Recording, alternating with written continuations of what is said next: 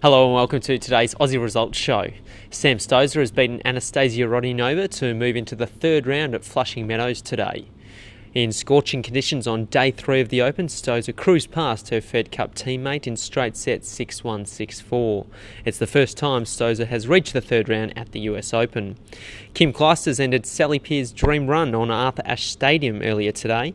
Pierce matched it with her idol in the first set but fell away as Clijsters ran away with a comfortable win. In the men's draw, Peter Luchak crashed out against Sergei Stakhovsky. Luchak took the first set and had a golden opportunity to grab a 2-set advantage but couldn't capitalise. Stakhovsky then got on a roll and closed it out in 4 sets. In other results, Yamila Groth returned to the court and teamed with Klara Zakopalova for a first-round win in the women's doubles draw. Coming up tomorrow, Carsten Ball will play his second-round main draw match of the Open. Ball takes on Spain's Albert Montanas first up on court 8.